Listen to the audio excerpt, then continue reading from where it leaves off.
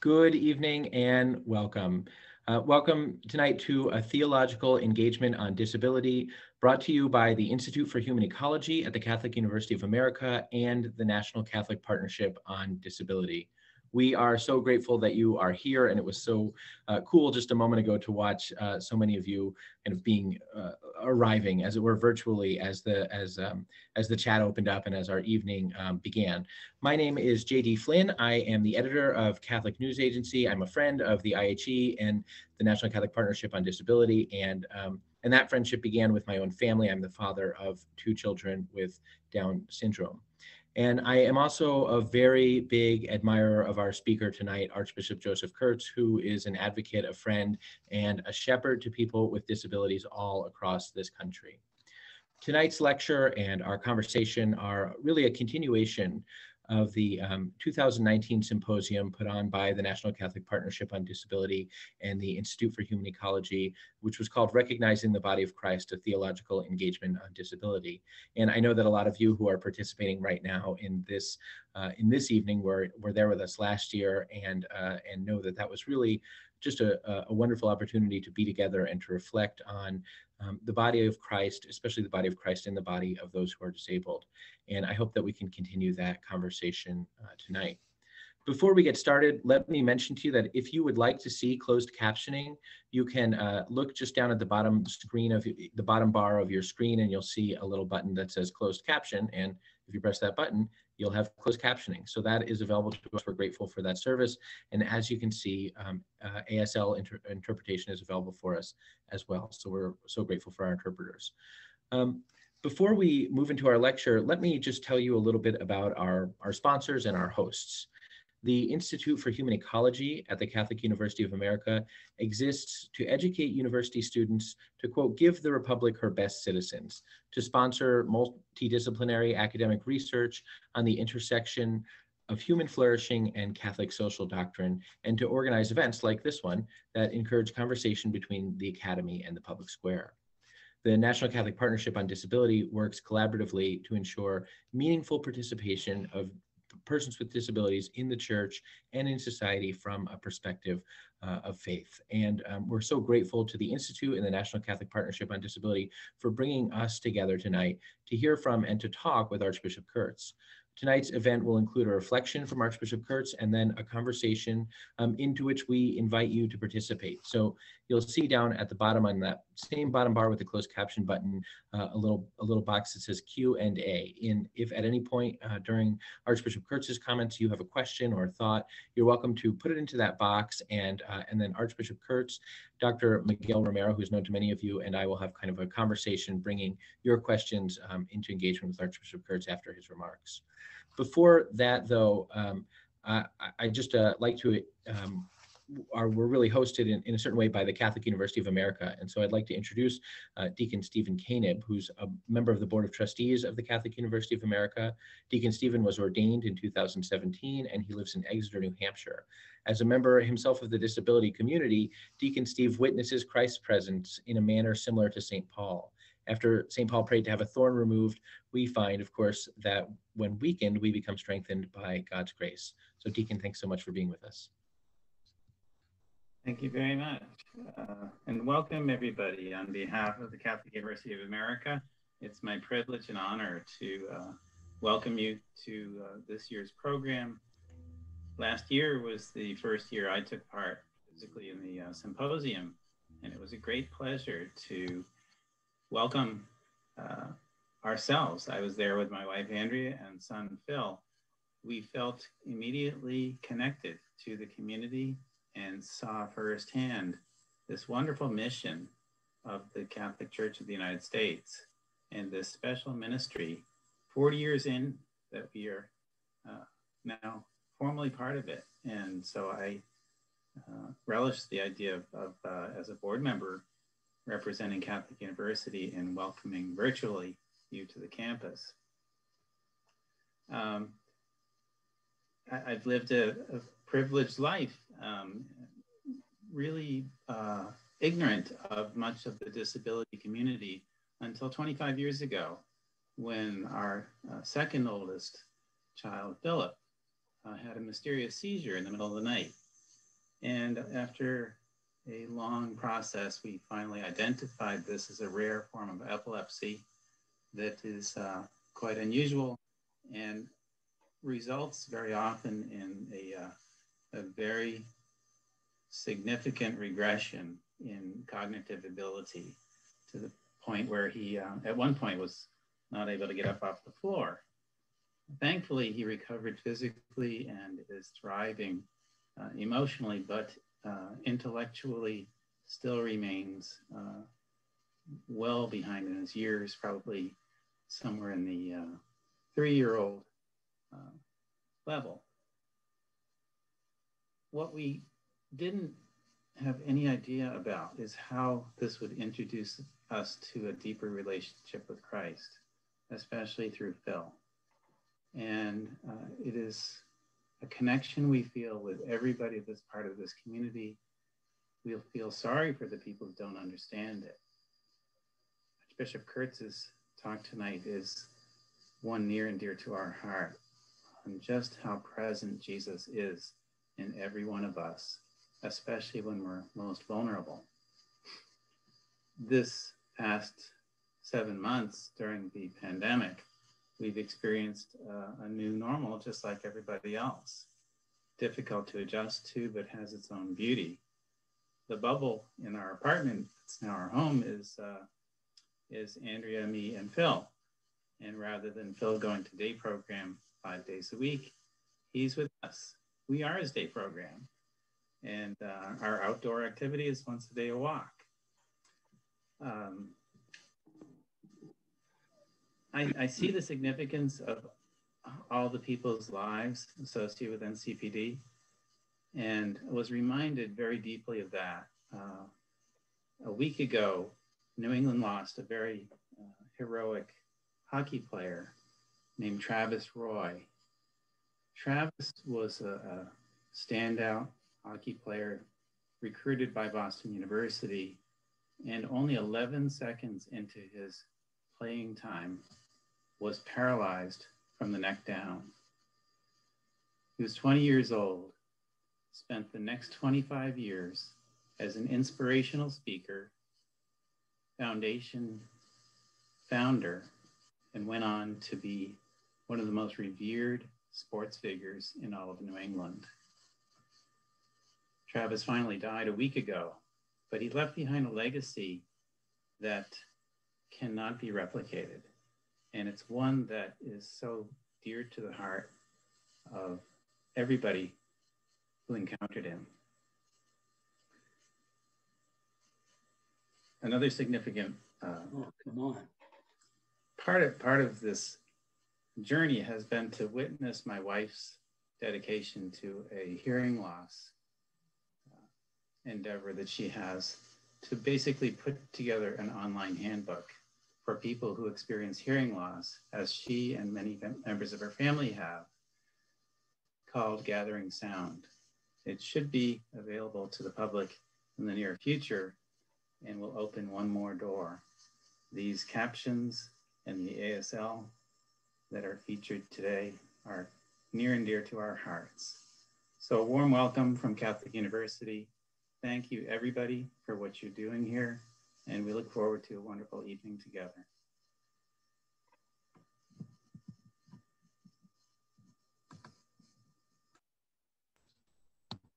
Deacon, thank you so much for sharing your story, and thank you so much for representing Catholic University of America to us, and for a witness of the love of your own family. Just again, I would remind you before I introduce our speaker, two things that if you have questions or thoughts or comments during Archbishop Kurtz's comments, you can click on the Q&A box down on the bottom bar of your Zoom window and enter those questions or comments or thoughts there, and we'll be able to see them and then introduce them in a conversation that we will have after Archbishop Kurtz's remarks. Before that moderated conversation, we'll be very blessed because we'll have a short response to Archbishop Kurtz's remarks from Dr. Miguel Romero, who is known to many of you. Dr. Romero is a professor of religious and theological studies at Salve Regina University, an NCPD board member, and also someone who has spoken beautifully and poignantly and written beautifully and poignantly about his own experience with disabilities, and especially the experience of knowing and loving his disabled brother. And in fact, I think that's something that we'll hear a little bit about from Archbishop Kurtz as well. If you don't know Archbishop Joseph Kurtz, you'll be glad to have heard from him tonight. Archbishop Kurtz, who's the Archbishop of Louisville, is the Episcopal Moderator of the National Catholic Partnership on Disability. He has been the Archbishop of Louisville since 2007. Before that, he was Bishop of Knoxville, Tennessee. And in 2017, Archbishop Kurtz gave the National Catholic Educational Association's Exceptional Learners Conference keynote address entitled Learning with and from My Brother George, Born with Down Syndrome. And Archbishop Kurtz has spoken many times since then, and probably before then, about his life and love with his brother George, who was born with Down syndrome. Archbishop Kurtz has more than 30 years of experience working in social services within the church, including a position as executive director of the Catholic Social Agency and Family Life Bureau in the Diocese of Allentown. He has been vice president and president of the United States Conference of Catholic Bishops.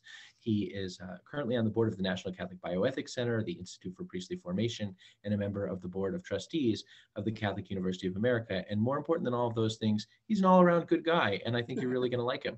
So Archbishop Kurtz, thank you so much for being here with us.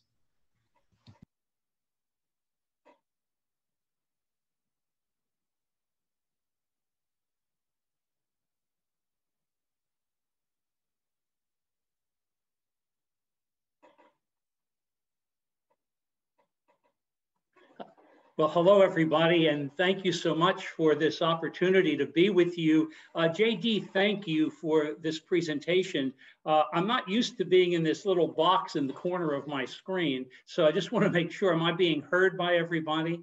JD, just give me a yes or a no on that. We can hear you, Archbishop. Perfect, perfect. Well, then let me begin if I can.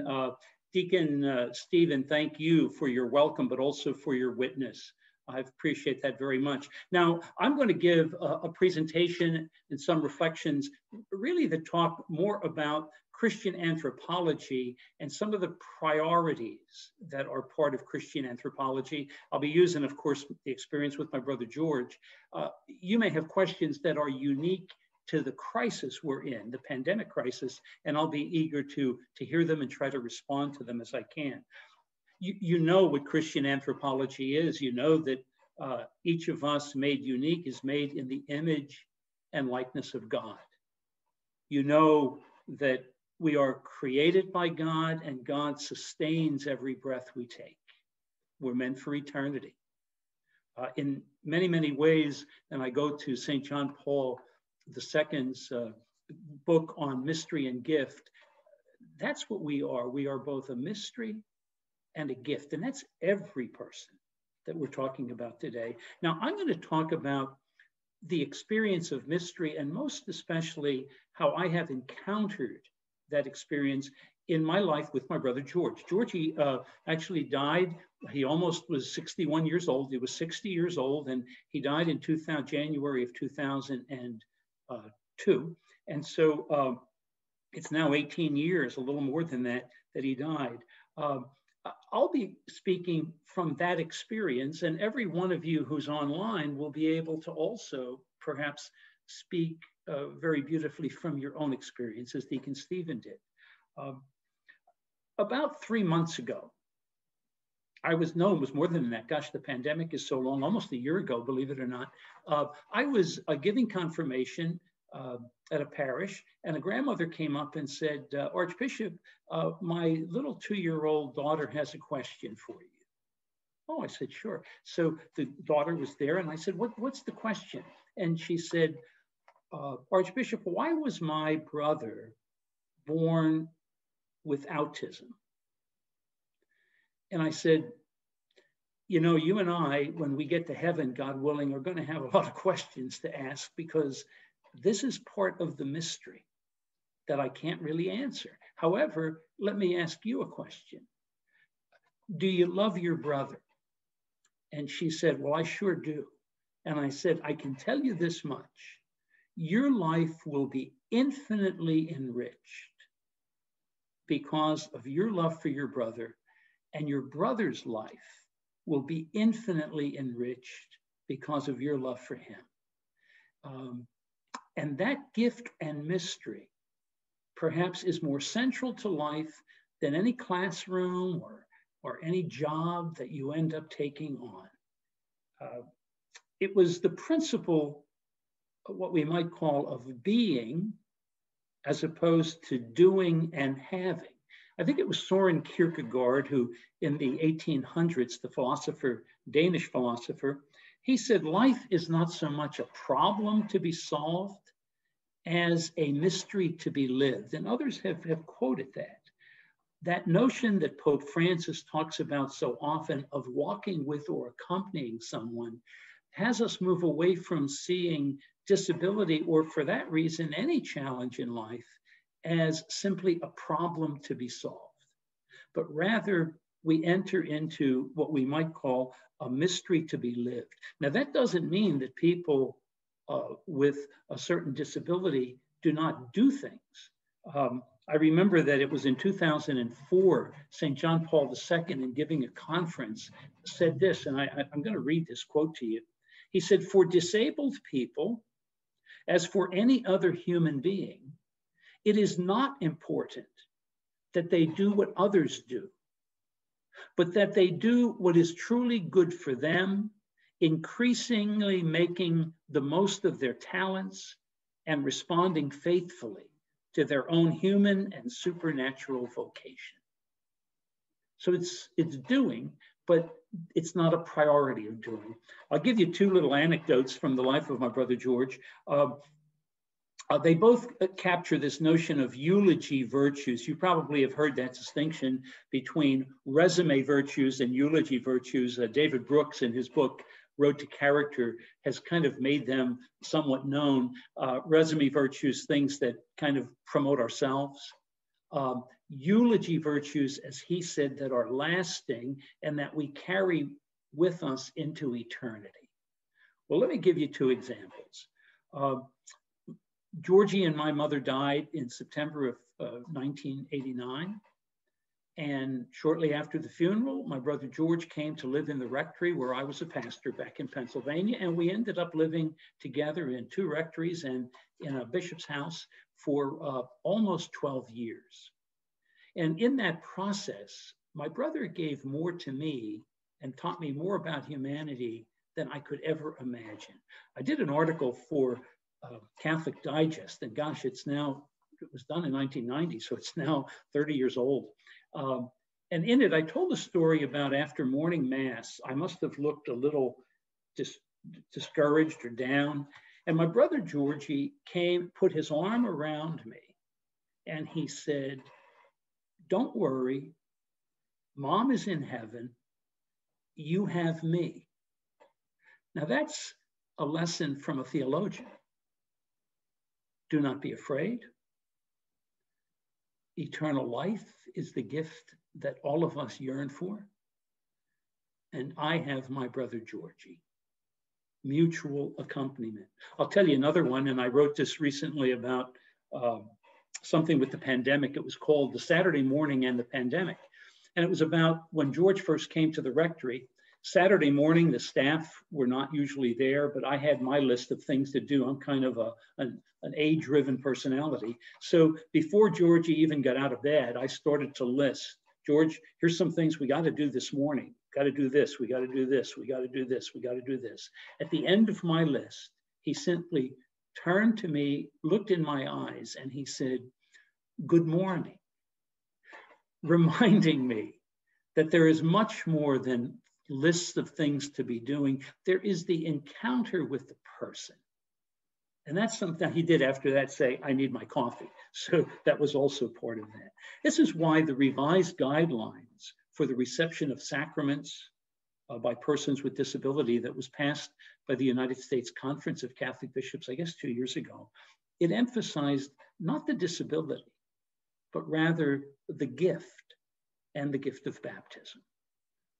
Mystery and gift.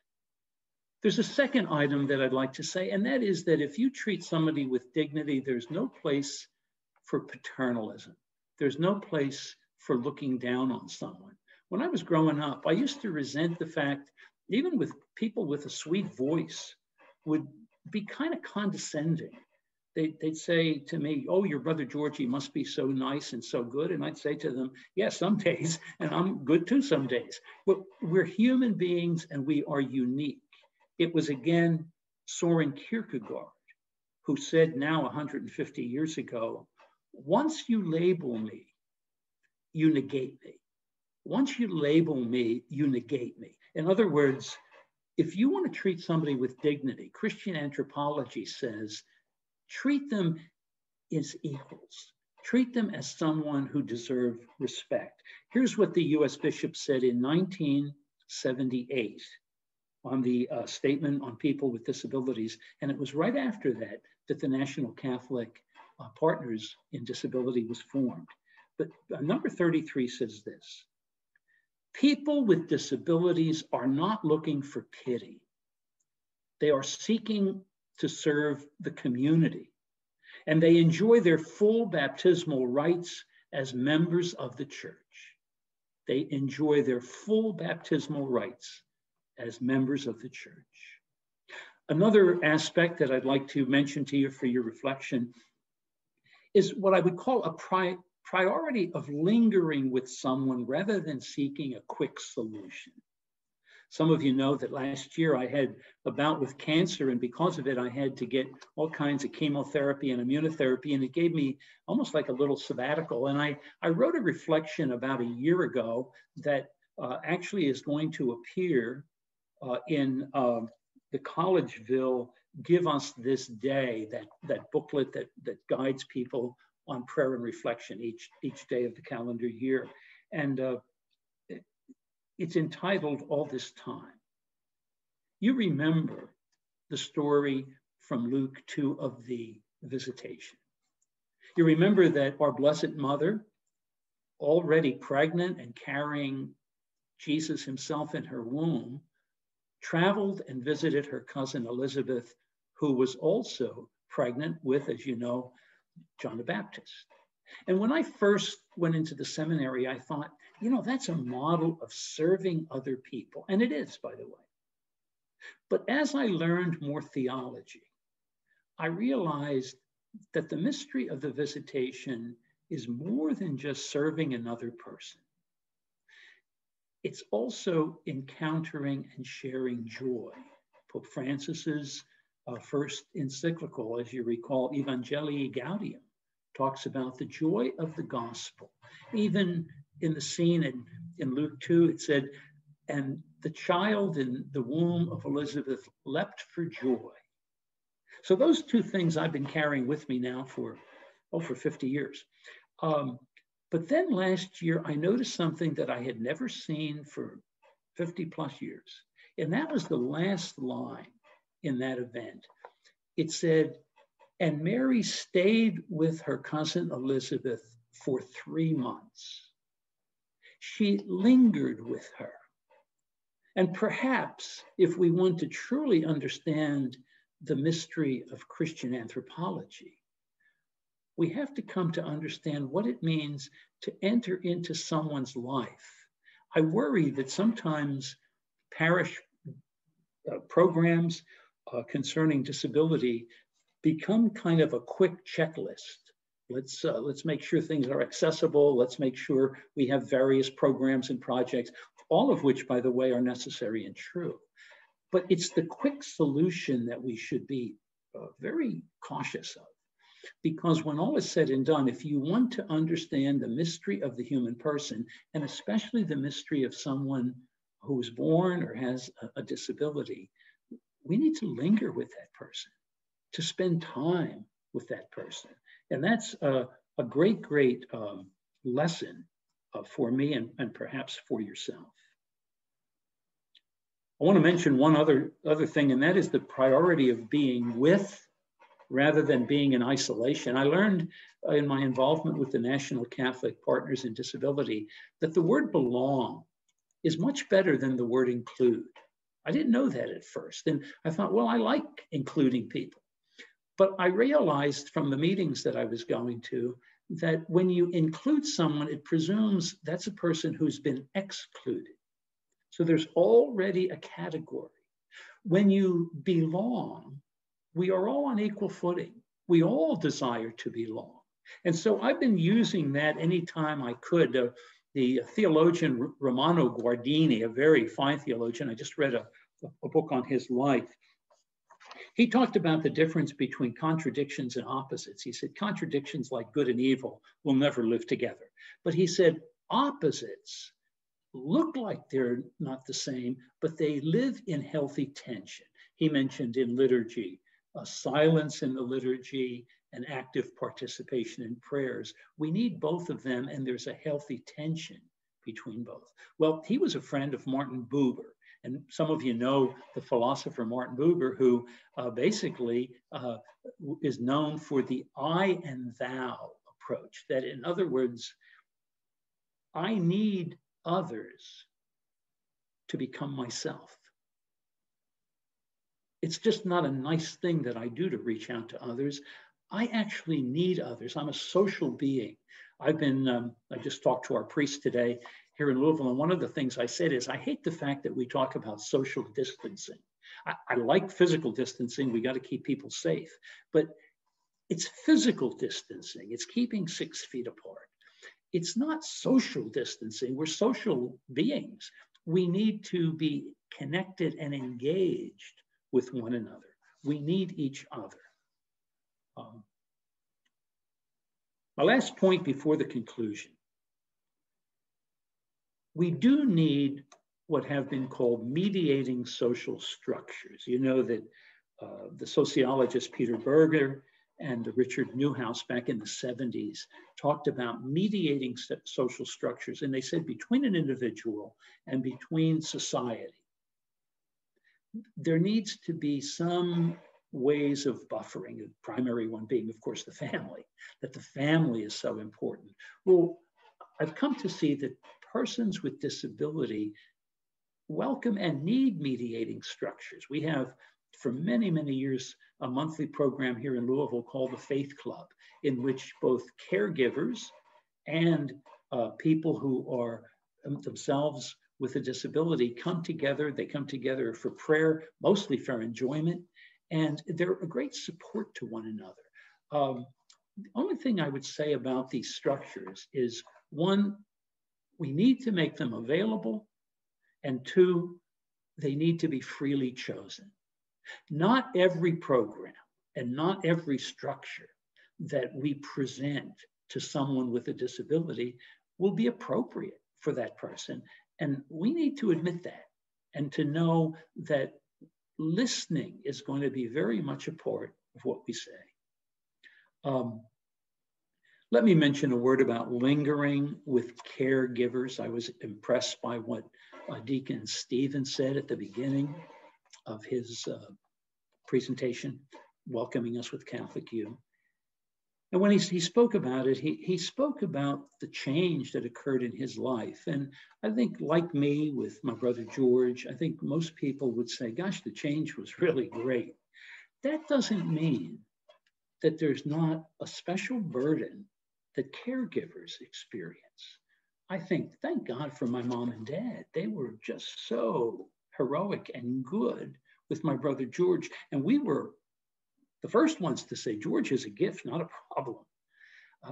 But I want to say a word of gratitude for our support of people who are caregivers, and to linger with them a little bit.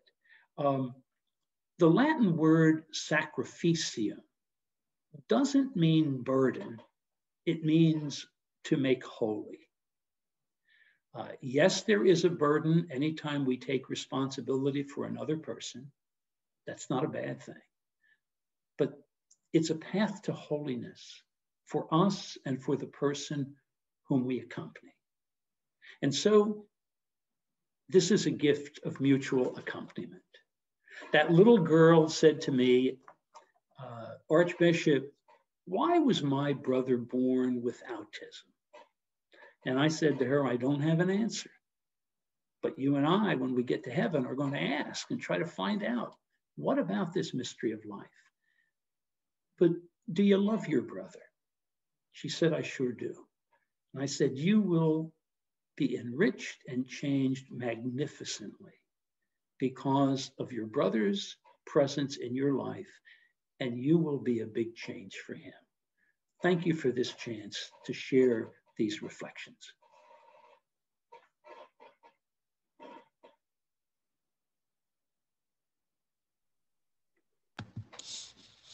Thank you so much, Archbishop. Dr. Romero, now I think that you'll offer a few words of reflection and a few response to Archbishop's remarks. Is that right? Yes, yeah. Thank you, JD. So there was an element missing at the end of the Archbishop's talk. I was expecting uproarious applause, and it didn't happen. And I wished it would have happened, because these are beautiful pictures, beautiful images, and breathtaking connections that you made for us, Archbishop. The things that stuck out to me, words and phrases, pictures that you gave us, under the heading, recognizing each member of the body of Christ, in a time of crisis. Under that heading, the lines and the pictures that stuck out to me was the element of persons with disabilities, ordinary folks who experience impairment, illness, and injury. This is not a problem to be solved, but a gift to be received. And this is not just the case of persons who happen to have an impairment, illness, or injury. This is every human being. They are a gift to be received. And when you spoke about your brother, Georgie, your brother, he taught you a lot about life. He taught you a lot about humanity. You learned through him and through your time with him what it meant to encounter another human being, to be connected to other human beings. He gave you a picture of mystery and gift, insight into the mystery of the human being and the gift of the human being. You also spoke about the unique gifts and the dignity that every person brings as members of the body of Christ. But you highlighted in particular the words of the words of the U.S. bishops in 1978, that people with disabilities are not looking for pity, but they seek to serve in a community, to be part of the community. You also emphasized the role of lingering, the role of spending time, of entering into someone's life, of spending time waiting and being patient with someone's life. You also emphasized the need for others, the priority of being instead of including, that we become more ourselves when we spend time with others, that we need each other to become who we are, and that as we accompany one another and walk with one another, that we discover something, we encounter the mystery, we discover the mystery, and we're able to receive the gift in a new way. And he also talked about social structures, the structures of the church, the organization of the church, and how these things can unfold organically within the life, the ordinary life of the body of Christ. Here's what sticks out to me about that. So I'm a theologian, and when I hear a bishop bring up these kinds of questions, frame the matter in this kind of way, one of the first things that came to mind to me, it's a small little line from Veritatis Splendor. I pulled it up for a second and now I just lost it, but here it is again.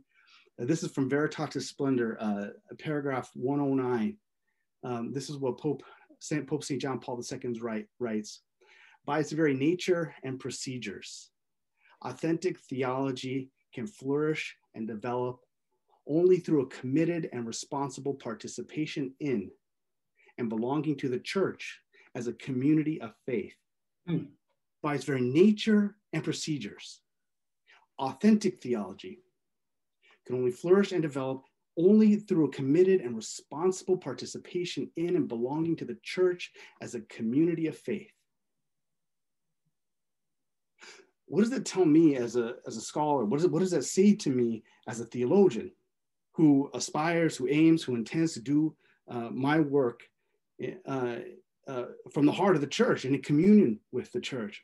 Well, I hear your words and I hear what you're saying about not a problem to be solved, but a gift to be received, about the things that can be learned and discovered in relationship with your brother through the encounter with other folks, spending time, the emphasis of lingering, of entering into someone's life, of being patient and listening, the need to be with each other, becoming more ourselves when we spend time with those who are not different from us for the sake of difference, but are just part of our body, part of our community, part of the communion that the Lord has brought together.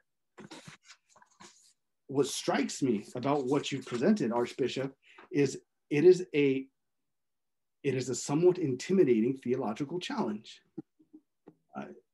The heart that I took away from this message is the way we do theology changes. The way one thinks, speaks, and argues theologically, it changes when it's informed by the church.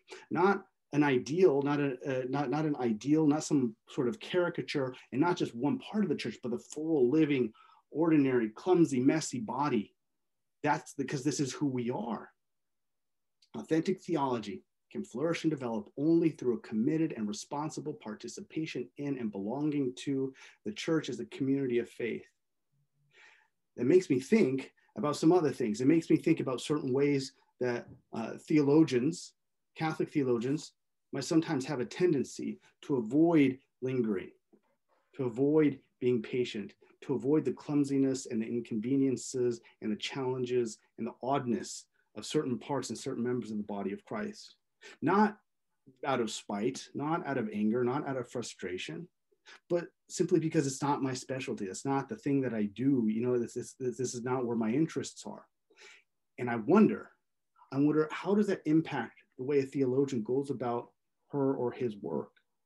In what way would the faithfulness of her or his work be impacted if they're not lingering, if they're not waiting, if they're not walking, if they're not attending to the fullness and receiving and participating in the fullness of the body of Christ? I can imagine that there would be errors, that there could be mistakes. I can imagine that there might be confusions. I can imagine that there might be results or conclusions that are inconsistent with the gift that we've received. That worries me, and it's something that concerns me, because all of us are frail, all of us are broken, all of us, we can't do everything, but still there's something there to be received, and it calls for a particular kind of work. That was the main thing. Those are the big things that stuck out to me, Archbishop. So so here's my question. You gave us a constellation of pictures. You gave us pictures that were not only stories, but also striking images and striking formulations. When it comes to the work of theology, to recognize each member of the body of Christ, are you worried or are you concerned about the places where theologians don't linger, aren't patient, aren't open, for whatever reason? Does that worry you? Does that concern you? What do you think the implications are when theologians don't do that kind of work, or aren't given the opportunity for those kinds of encounters in their theological and moral formation as scholars?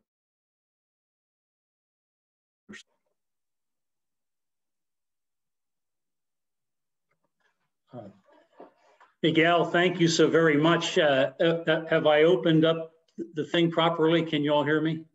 Yeah, good. I can see. You know, there was an old story that used to be told, and I won't go into the whole thing about bowling, but the conclusion was error increases with distance. Mm-hmm. And I think you've put your finger on something very important, and that is the theologian who is not immersed in the life of the church. In other words, to be a theologian, one must follow Christ, and one must follow Christ in his body. And so we never script, this is the way to do that. In fact, I would say the average person who's a theologian already has in his or her midst plenty of opportunities to linger. The question is whether the connection is being made. And so I would agree with you, and I would worry that we would end up being, if pushed to a limit, what we might call an ivory tower, someone who is immersed in the world of ideas, but not engaged in the life of the church. And I think the theologians that I have followed and have found to be especially helpful are ones who are self-reflective. They are able to look at their own lives and live. And I think the last three popes that we have would be a good example of that. Archbishop, thank you so much for that answer, and I would echo Miguel's call that there ought to have been the thunderous applause that we so often miss in these Zoom remarks, because it was a beautiful, beautiful talk, right? Well, thanks. Yeah, thank you. JD. Some of the questions that we're starting to get from our participants, there are a few themes emerging, but one of them is just sort of how to begin in a parish and in a diocese when there's let alone a sense of belonging, sometimes not even sort of that sense of inclusion with intentionality. Sort of how to begin when a parish or a diocese doesn't have a history of being attentive to these things in the way that you described being attentive to in your own diocese. Yeah. I think you have to begin with the word befriend. Mm-hmm. How do you befriend someone?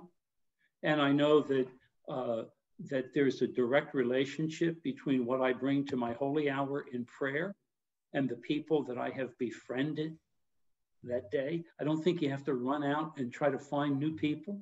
God's already placed people in our lives. I was a pastor in 2 different parishes, and in both cases, I had plenty of opportunities to listen and to be engaged in the life of people. So I think it's a question of the priority that I give. And as I said in my talk, I worry a little bit that the effort of the church with disabilities will be reduced to a checklist of programs. I did this, I did that. I don't mean we shouldn't have checklists, because you do need to look and see how you're meeting standards. I mean that when we come to prayer, there should be something deeper than that prayer list. And part of it is to say, how am I changing? Yeah. What's happening to me? People who, priests who go on communion calls. I can think back to when I would go on communion calls and often visit people who were shut-ins. There was such a richness that you were entering into the lives of people. So I would say if someone's beginning, begin by listening, and begin by listening in prayer, bringing the people's intentions in prayer. Yeah. You know, we've done a fair amount of work in special ed in Catholic schools, which, as you know, is a place where many Catholic schools would like to be much further along than they are. And what we found is that the things that are sustained are the things that begin with a relationship rather than beginning with a structure. That the parish wants to help, wants to build something for these kids who they know, and these kids who are part of the community, and these kids who are particular, and from that grow oftentimes universals that become applicable to more and more kids. And you bring in a special ed coordinator and you realize how many kids weren't being served in the school. But it does, I think, the priority of relationship and the priority of knowledge of a disabled person as a person in friendship makes all of the difference. I think about 10 years ago, 11 years ago, there was a wonderful couple here in Louisville who had big family, but they had a child with Down syndrome. And because of it, the result of it is what's now called Immaculata Classical Academy. Mm-hmm. About 20% of the kids, and there's 212 kids, I think, in the school. And about 25% have some level of disability. Yeah. And so it's mainstreamed. It took people to kind of make room for that couple who said, we want to do something for our child, but we also want to gather other people around. And so I think if you're a priest or if you're a parish leader, rather than impose an idea, look first at the landscape of your parish and see who are already there that I can help walk with and learn from. That's right. You know, there's a point that's been made by some of the participants in the comments about lingering beginning in the interior life and in a life of prayer, that in as much as we linger in contemplation, we're all the better positioned to linger in relationship with other people. Yeah, of course, now you know I'm a social worker, so you know I'm going to talk about the reciprocal nature, because I think I think my efforts to reach out to people and the frustrations have brought me to my knees more than anything. And so I think there's a reciprocal nature. It's not as if I think, well, for the first half of my life, I'll pray, and then for the second half of my life, I'll do something. I think one begets the other. And so I would say the person who talked about that is absolutely right. We need to cultivate I think that life of lingering, but we also have to be careful that it's not a comfortable life that makes us remote. I've heard people, young priests, accuse, well, they can't do something because they have to get their holy hour. Well, in many ways, we need our holy hour, but we also, the priority here is, where am I going to find Jesus this day? And so I think there's a reciprocal relationship between our time in prayer and our time in engaging people in service of others. Yeah. Miguel, turn your microphone on. So I have a bishop. I'm sorry, I have a bishop. I have a question along the lines of what you all were navigating in that exchange. What was being described is an approach to ministry, an approach to engagement, and how these things originate and develop organically within the life of an ordinary parish community. But then, so I think about that in relationship to our sponsor, right? IHE, and this is part of what JD read at the beginning. The Institute for Human Ecology exists to educate university students, to give the Republic her best citizens, to sponsor multidisciplinary academic research on the intersection between human flourishing and Catholic social doctrine, and to organize events encouraging conversation between the academy and the public square. So I think about, okay, we have these parish ministries that are being developed. We have folks who are living responsive to the call to discipleship, Christ's call, but we also need to think well about that, right? We need to think about these about not only how to do it well, but when we are faithful, what are the implications for this, for the church, for the academy, for training, not just theologians, but scholars, academics, training Catholics to make the very best contribution to provide the best kind of moral witness to the world. Mm-hmm. And that is a challenge. So I'm wondering, Archbishop, how do you see that connection? Yeah. The connection between the development of ministry and thinking about the responses to particular needs, and then the work of the academy, the work of an institution like the Catholic University of America or Salve Regina University, where our intent and our goal is to form and shape not only the intellect, but all the moral lives, to form the lives of students. How do you see that fitting together? Let me mention something that I think might indirectly address that, and that is the notion that there's two elements whenever someone is involved in service. One is the element of actually serving. The other is the theological reflection on what we did. And I think that's also true for people where a child is born into a family that, like my mom and dad, they weren't prepared to receive my brother George. So they needed someone to assist them in interpreting, if you would, the experience that they had. They began with a love that perdured for 60 years, but they needed that engagement. And I would say that a theologian also needs that part. In other words, the theologian who says, well, I think I have enough background that I can give a theological reflection to what is happening here. That's not going to have much credibility or witness unless that person himself or herself enters into some work. It's not the same thing, but I'm thinking of Barth's notion that I get up in the morning with the Bible and the newspaper in my hand. In other words, that there's this notion that a theologian worth his medal is not just reflecting on his study and scholarship, but actually is engaged in the life of those students that he's trying to form, is learning, in a sense, from the students and their experience. And in the same way, I'll use my mom and dad. My mom and dad, if somebody visited and helped them, the parish priest, that priest presence is helping them interpret the realities that are confusing for them.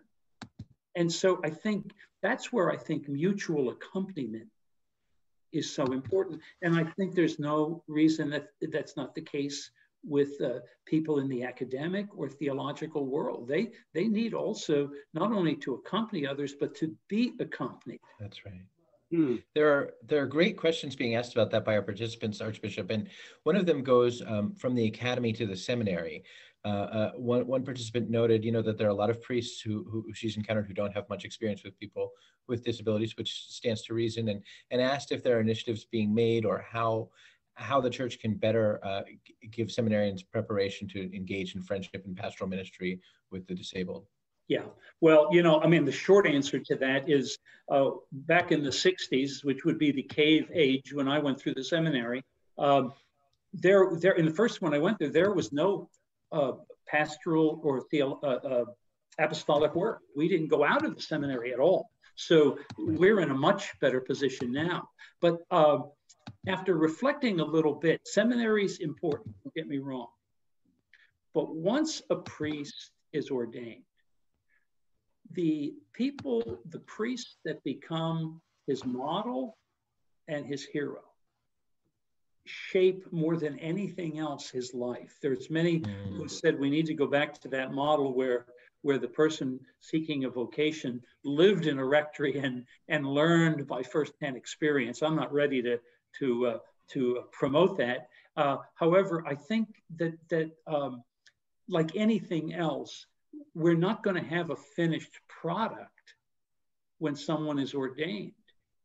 We often say, you get the priest you deserve. What they mean by that is that you as a parish community shape the life of the priest. And so that's where the mutual accompaniment comes. And I think, yes, in the seminary, but I think it would be naive to think that the person getting ordained is a finished product. The same way as it would be naive to think that a married couple, once they finish their marriage preparation and start on life, are a finished product. Obviously, we know you all probably know that better than I do, but I think that's part of it. And I think the answer I would say is to the person asking that question: how can you assist? How can you befriend a priest in your parish and invite him to come to your home? It doesn't have to even be for a meal, but to have some social contact, because some guys, priests, they have no experience. They often, if it's a foreign situation, they need assistance to help. So I would just say that yes, seminary is going to have to do work, and I think there is formation in pastoral ministry. But I think the real work happens when we get into the parish and roll up our sleeves. Our daughter Pia is 9 and has Down syndrome, as does our son Max. And we had a priest at the breakfast table the other day, and just by habit and his ordinary way of doing things, after we all sat down and everyone had coffee and food, he started to bless the food, and Pia stood up and she said, "Stop. Pia prays," and she started the grace, because for Pia, starting grace is the most important thing. And I think it is. Now you have to finish that story. You have to finish that story. How did the priest receive that? Well, he was a young guy, and I think this is a new thing for him. But he laughed and we explained, Pia starts grace and then we all pray, and he was perfectly okay with it. So it's good. Exactly. That's right. You introduced the priest to what we call the domestic church. Right, that's right, and Pia is the liturgical MC of our domestic church. There's Archbishop Kurtz. So I'm wondering if you would comment on part of the subtitle of tonight's gathering. So recognizing each member of the body of Christ in a time of crisis. So the crisis, right? We have crises coming out of our ears these days, but one of them is the coronavirus. Like this, we were supposed to be in person tonight. That was the plan. 9 months ago, was that we'd be gathering together in person. We'd be having a conversation of this sort, but then it'd be embodied and physical, and so we're performing or engaging one another in what feels like a little bit of an awkward way. As fun as it is, and as smooth as it is, we probably have a better turnout. But can you comment on this moment in relationship to the themes and the concerns that you brought to our attention this evening? Sure. The two things that I would say. First of all, I did answer it because I said that a crisis is not a problem to be solved, but a mystery to be lived. Mm-hmm. And when I go to morning prayer and I have my list of the 5 things that I have to solve in the Archdiocese today, at the end of that prayer, I find, wow, I may not be the one that has to solve this issue. So the lingering is perhaps the most valuable thing for us to do now. I talked with our priest today about the 2 challenges, the challenge of isolation, and it's a big challenge today. And so for a person who needs supportive services and can't get out for them, it's a double challenge. But there's also the issue of creativity. And so our ability, I think this is an age in which we are going to become more the domestic church, that we're going to get better at what it means to learn from Pia and others about the way in which we pray at home. But I would say we have to resist the temptation that somehow we're going to personally this morning solve the pandemic. That actually plays into, it's a problem to be solved. Now, it is that. There are people who are getting vaccines, et cetera, and they are working on that. And we have responsibility for the common good to make sure we're protecting other people. So we wear masks, we sanitize. My hands are cleaner than they've been since I was 2 years old, 2 weeks old. And, but by the same token, I think we have to confront the fact, well, wait a minute, what makes me think that I'm going to solve every problem that I identify as a problem?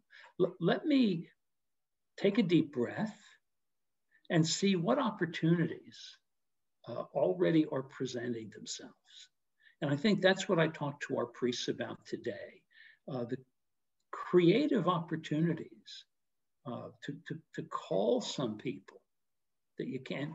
And one of our priests said he hasn't called parishioners for years, and yet he's doing it now. So that would be, I resisted the fact of identifying the crisis as a specific problem to be solved. I think we have to look and see how is that hurting the flourishing that needs to take place within a family, and creatively, what can we do to mitigate that and minimize it? Mm-hmm.